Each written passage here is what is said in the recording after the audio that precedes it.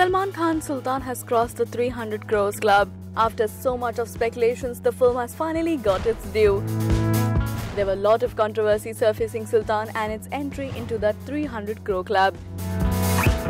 It was also said that there was a rift created between Salman and Yash Raj Productions, as Salman had mentioned that if the film enters 300 crore club, he must get the profit sharing. So the producers were too hesitant to reveal the exact numbers. But when Bhaijaan has such a huge fan following, he need not to worry.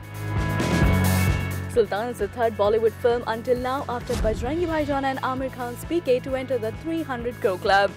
This is indeed a great news for all the Salman Khan fans, isn't it?